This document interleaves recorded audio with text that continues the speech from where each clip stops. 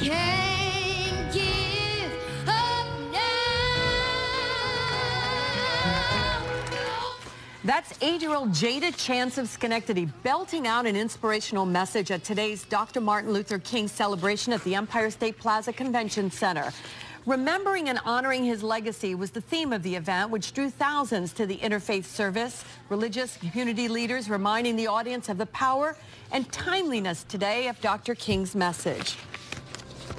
So when I stood at the Department of State and I took the oath of office as the first African American and the first female and the first New Yorker to ever be the ambassador at large for international religious freedom, I stood and I understood that I was not just standing there for me, but that I had to represent as I went all over the world opening their eyes to inhumanity.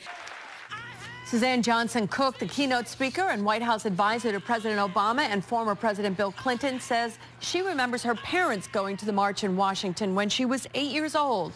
And when she got older, she said she realized she was one of the children that Dr. Martin Luther King Jr. was speaking about.